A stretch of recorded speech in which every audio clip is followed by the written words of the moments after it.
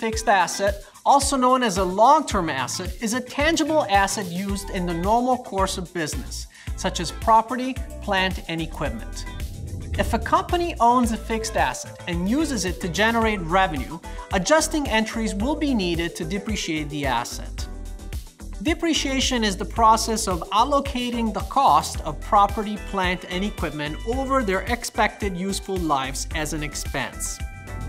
Depreciation expense supports the matching principle, that is, matching or allocating the cost of the fixed asset to the revenue generated over time by that fixed asset.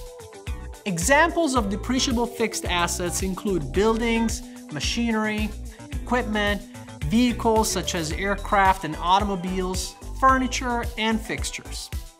The recording of depreciation expense in accounting aims to recognize the wear and tear and use of such fixed assets in generating revenue. Note that while land is considered to be a fixed asset, it is not depreciable because first, it tends to appreciate, and second, it does not suffer wear and tear. Suppose that an airline purchases an airplane to operate flights. The airplane will help the airline generate revenue for many years. For example, Global Air buys a Boeing 737 on January 1st of this year for $84 million. As the Boeing 737 transports passengers and cargo, there is wear and tear and decline in usefulness over time, causing depreciation in value. By the same token, such flights generate revenue for Global Air.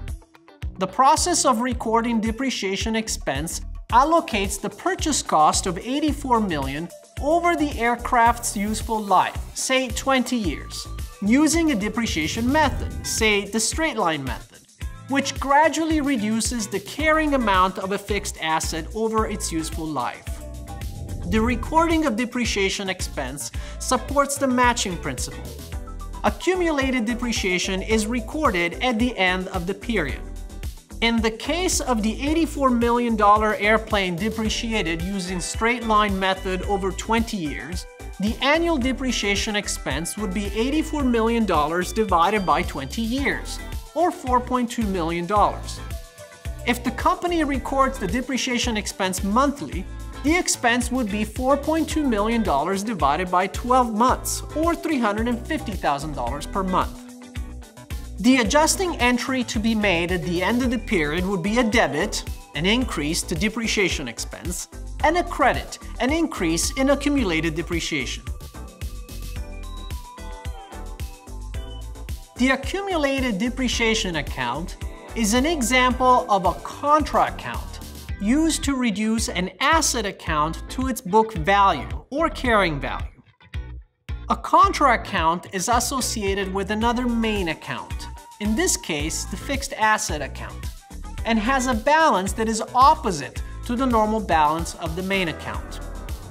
The purpose of the accumulated depreciation account is to keep a running total of how much depreciation expense has been booked to date, and by how much to reduce the original cost of the asset on the balance sheet.